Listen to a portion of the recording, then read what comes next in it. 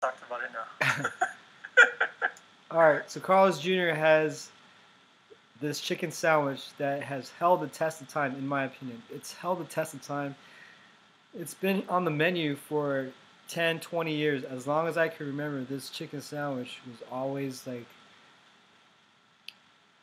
the cream of the crop when it comes to when it comes to fast food chicken I'm sandwiches. doing this again, bro. When it comes to nowadays, you know what I'm saying? Nowadays, there's so many chicken sandwich spots, and the most notorious and most popular and most successful one is Chick-fil-A. Chick-fil-A brought swag to the chicken sandwich game, and although they don't include mayo, mayo is like mayo in chicken sandwiches is what makes a chicken sandwich, and Chick-fil-A has done an incredible job not including mayo and having the option of having multiple sauces for you to choose from. But we're not talking about Chick-fil-A, we're talking about Carl's Jr. Carl's Jr. Bacon Swiss. Carl's Jr.'s Bacon Swiss chicken sandwich. Holy crap. It's still good. It's still meaty. It's still worth every single dollar that you're going to spend. It's a $7 burger. $7 chicken sandwich. And it still holds the test of time. It is, in my opinion, the number 2 burger behind Carl's Jr.'s double bacon Western cheeseburger. Although they have a ton of options, those two selections are what I consider top tier on K3TV's list. Your thoughts?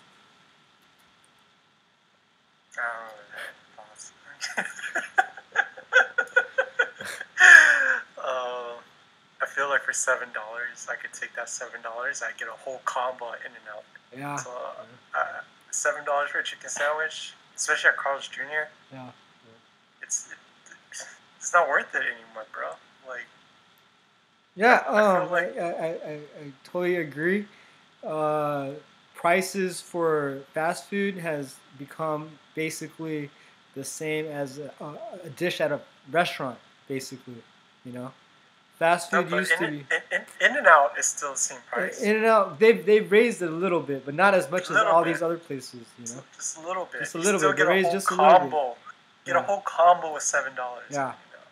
Yeah, a combo at a Burger King or a Carl's Jr. or. It's over $10. Yeah, it's over $10 now, and I still think those 2 burgers are worth it.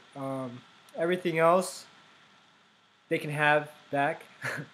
But those 2, I will continue to conduct business with Carl's Jr. based on those 2 burgers.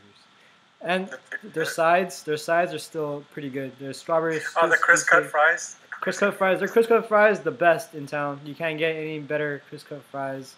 I don't know if Chick-fil-A has crisp cut fries. Does Chick-fil-A have? Chick-fil-A has crisp cut fries. Yeah, I remember.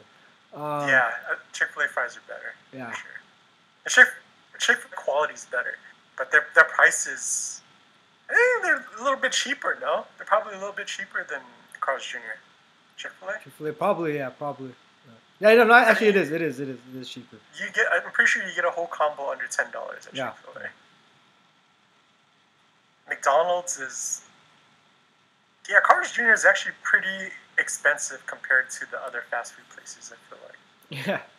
Well, on top of that, you get more food when you order at Carl's Jr. Their burgers are like massive. They're a lot bigger. They are a lot bigger. But McDonald's, you get like a hamburger or a chicken sandwich. They're like this big, bite size for kids and stuff like that. No, the double bacon Western is a pretty big sandwich. It's a huge sandwich.